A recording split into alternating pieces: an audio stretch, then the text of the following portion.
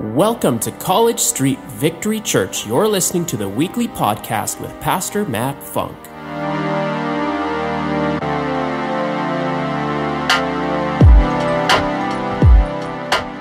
All right, Logan, you know I get to start, so that's good. Logan is my second-born son. It's true facts. We are both second-born. I was second-born in my family, and I know I told you already, some of you, but it has been said that the second-born has the wisdom. You're welcome. Something about just like they just watch a little bit more. I don't know what it is, but that's what's been said. So anyway, so you got a pack of second-borns here to say. Okay, so just a couple of things. Again, why diners and drive-ins? And, and in the book of Ecclesiastes, it says, there's nothing new under the sun. So again, Jesus is not surprised. God is not surprised when we go through problems or when evil raises its ugly head. God's not like, oh my goodness, I never thought that something like that could happen, right? He's not surprised. But the thing is, all good movies are made of good conquering evil. Are they not? Totally. You know, every once in a while they try to like mix it up and like Superman and Batman fight each other and both die or whatever, but that doesn't make any sense. It doesn't. It's a waste of time trying to figure that out. I mean, I don't know, maybe they're... Anyways, you know what I'm saying? So all good movies, it's usually like, okay, here's a problem. Often the best movies are ones that we can relate to in some ways. Like maybe you weren't bit by a radioactive spider, but I mean, there's always kind of those themes that we feel we can kind of identify in, and then somebody comes and saves the day, or good conquers evil. And so that's often that. But the great thing about doing it here at church today is it's a way that we can kind of show you, in a way, your life and how to apply the word of God to it. So it's kind of a fun way to do that. Another reason, okay, so if you're new here, I mean, if you have been here for a while, I hope that you know this already, but kids are a really big deal to us. They are a really, really big deal to God. They are his favorite, okay? That's right. Yeah. And so I'm just going to read just quickly. We're going to be in Luke a bit today. I'm going to start just Luke chapter 22, and I'm going to start in, it's all good. You can read the whole thing after lunch if you like, but start in verse 24. So again, keeping in mind that we're talking about the disciples, we're talking about Jesus, but keep in mind that the disciples, followers of Jesus, they went with him and helped him do ministry and then went on after he went back to heaven, to carry that on. But they weren't... they didn't go to Bible college. They weren't totally mature in every way. They were following Jesus. They were learning and growing. They were young adults.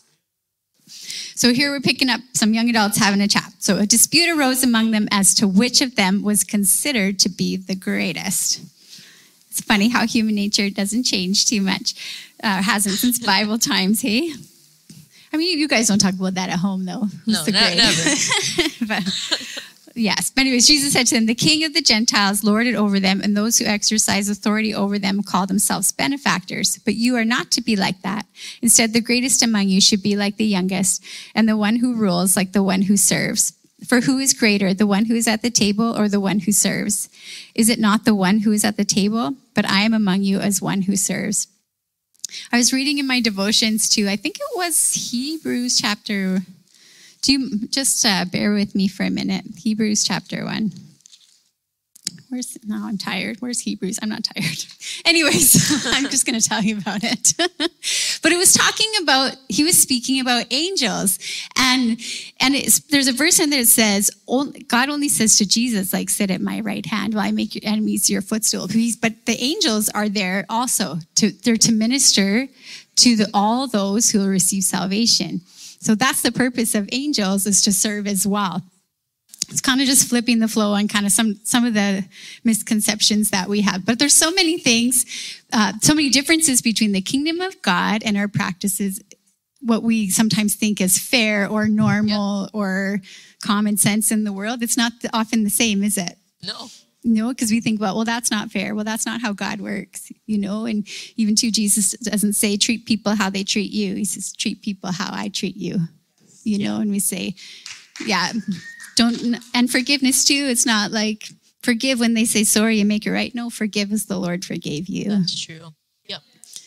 So that's kind of a little bit what I want to lead off in that today is, Jesus said the youngest, are going to be the leaders. And I'm going to just pass it over to you, Logan, in a minute. But yeah, I just wanted to set this up. Logan's got some PowerPoints for you today. He's going to deliver the word of God. He's going to deliver some wisdom for your life, no matter what age you are, because I've heard this message and it is very, very, very good. So I invite you to open up some opportunity to write down what he's going to deliver to you today, whether it's a piece of paper or it's your device or whatever. I second what my husband said. Get ready. He doesn't talk slow.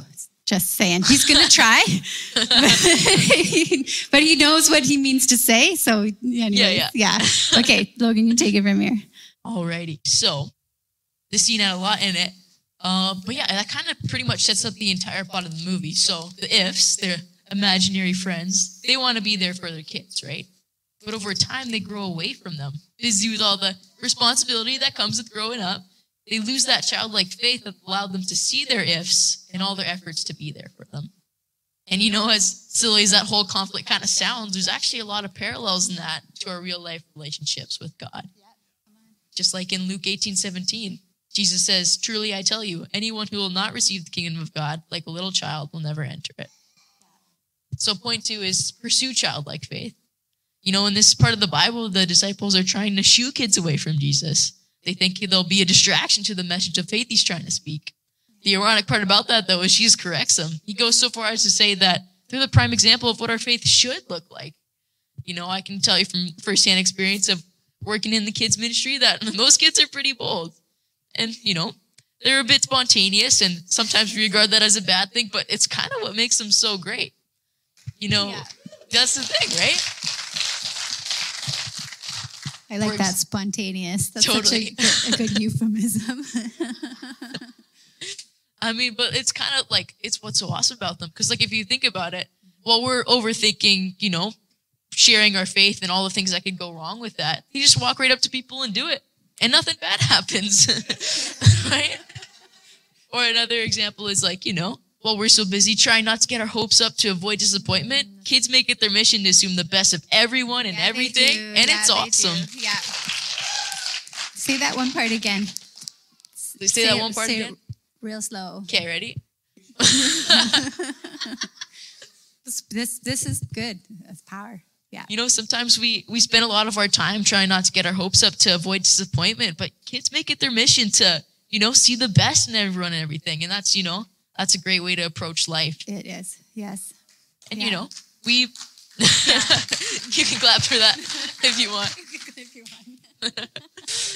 And, while the wisdom we've gained, is important and there's good stuff there, it's not all for nothing. We can fall into the trap of getting stuck in our heads, so stuck that we forget to live and we forget who we're living for. Right, come on. Right? Yeah.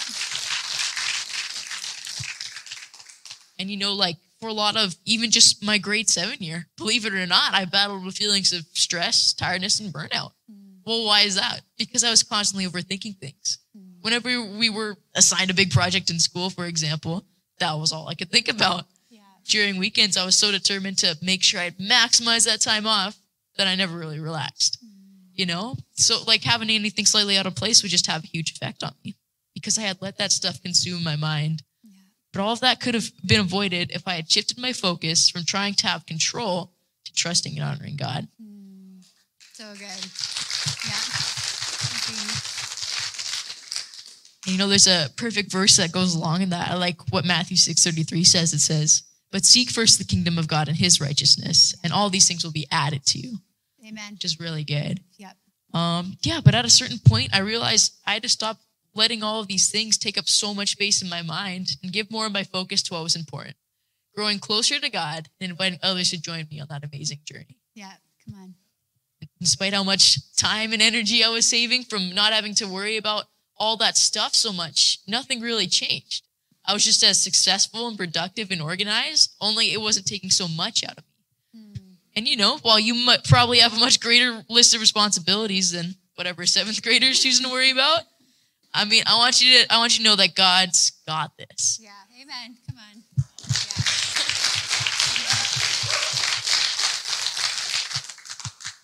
So the takeaway is this: don't get so caught up in life that you forget who you're living for. Woo. Yeah, right? Yeah. So good, Logan. I just want to jump back. You know what part two about.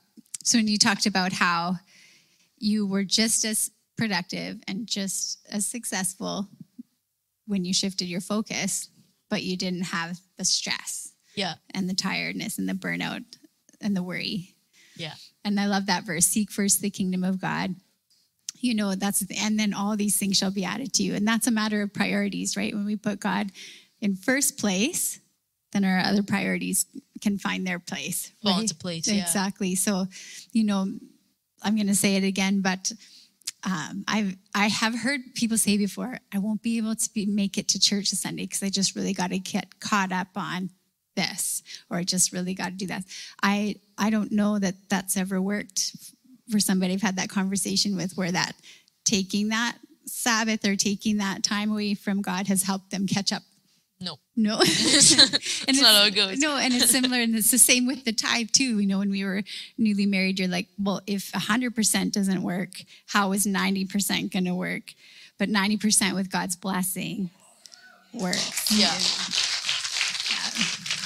You know, one of the things too, we talked about at the young adults conference, we were privileged to be put up on stage and they could ask whatever questions they wanted.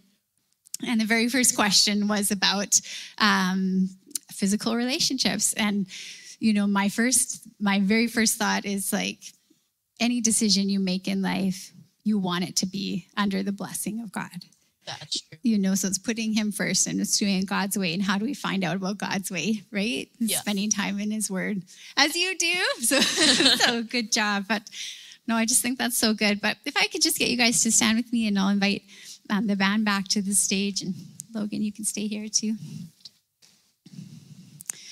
But it is so true how we can complicate things. And oftentimes too, and we can even come to church and feel like there's a piece of us that we don't have together, or maybe we feel like, yeah, we're not there yet, or whatever. And when Pastor Matt says we do our best to create a come as you are atmosphere, it's because we mean it. Because Jesus didn't say anywhere in the Bible, come to me when you got yourself sorted out. He says, come to me, all you who are weary and heavy laden, I will give you rest. And he says, to come to him. And so I'm going to ask you to just close your eyes and just kind of focus in for a minute. Don't worry about anybody else in the room. But when we come to know the Lord and we come to Jesus, the Bible says we are born again. So we are like a baby, you know, we're fully needing to trust and rely on God. And we're like children that are growing and learning. And the true definition of a child is a mismanager. And so meaning that we need help. We can't put all the pieces in place by ourselves. But Jesus knows that. So when we come to know the Lord, it's the beginning of a journey. But the Bible says that unless you become like a child, you have that childlike faith that expects good things, that has hope, that Jesus is who he says he is, and that he is for you, and that he wants to hear your prayers. And you know, is bold enough to say, God, this is what I'm asking for, without beating around the bush 10 times. You know, just like Logan was saying about the kids. When kids pray, they just say what they mean. They say, Dear Jesus, thank you for this day. Help my plans to go well. Help my boo-boo to go away. Amen. You know, and and I took a cue from them when I pray back to them, if they get hurt, I say, Dear Jesus, please take all the pain away. You know, instead of saying, Lord, if it's your will, if you want to, if you're in a good mood, would you take care of my child? No, I pray those bold prayers back for them. But I just want to encourage you, if you're here today and you haven't taken that step to start a relationship with Jesus, I want to give you an opportunity to do that today, knowing that it is a beginning. It's a beginning of getting to know him, getting to know his ways, and how they're different than the ways we've tried that haven't worked. And I'm going to ask my son Logan to just lead us through a prayer, just inviting him into our hearts and just confessing him as Lord. So Logan, if you will lead us, and I will repeat after you. And if the church, you can join me in repeating, that would be great. Okay, sounds good. All right. Well, dear God, I admit that I make mistakes. That I've made mistakes. And I need your grace. But I believe that you died on the cross. And took that punishment. For my mistakes. And I choose to take that opportunity. And follow you. For all my life. In Jesus' name. Amen. Thank you for tuning in today, and thank you for continuing to partner with us and for giving so generously to this ministry. If you would like to find out more about how you can partner with us, visit our website at www.wherepeoplematter.church and click the giving link. And don't forget to subscribe and share this with your friends. See you next time.